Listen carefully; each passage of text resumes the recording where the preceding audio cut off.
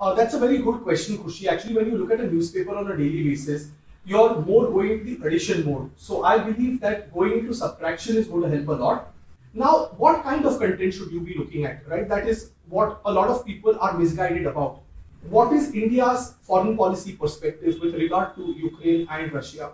There were a lot of naysayers and critics when the entire cheetah relocation plan was happening, saying that this is more for the optics and things like that. But that is not really true, right? So India is making strides. They are trying to look at the entire issue between animal, wildlife, and man conservation. This is a very vital document to actually be going through, purely because it's laying out a framework or a roadmap of what the economy looks like. India was one of those handful of countries who were able to manufacture, operationalize, and inoculate the population with a homegrown vaccine. And that is no mean feat for a country that has close to 140 crore people.